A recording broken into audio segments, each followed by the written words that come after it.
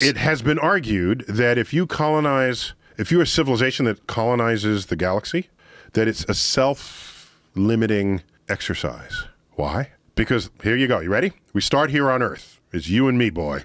All right? And you take that planet, I take this planet. And now we both have offspring that are just like us. And we want more planets. All right? We reach a point where expansion is not possible because we are warring with ourselves to gain the territory that each other has obtained. So it has been argued sociologically that the very act of wanting to colonize is self-limiting against successful colonization of the galaxy. Because to colonize the galaxy, it has to be done in an organized way. All right, you take this sector, I take this sector, but if I want territory and I want it now, and my kids want it now, I want that territory, not this other one. In fact, I want it all. That kind of attitude breeds violence. It breeds war, intragalactic war.